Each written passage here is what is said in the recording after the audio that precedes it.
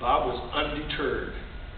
He kept hammering home to Jack about how important this show could be, how it could not only be entertaining, but it could be educational as well.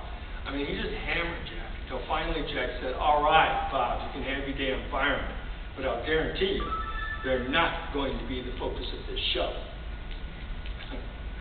Well, he had to back up on that one. But I have to be fair to Jack. It really didn't take him long to realize, to see the future.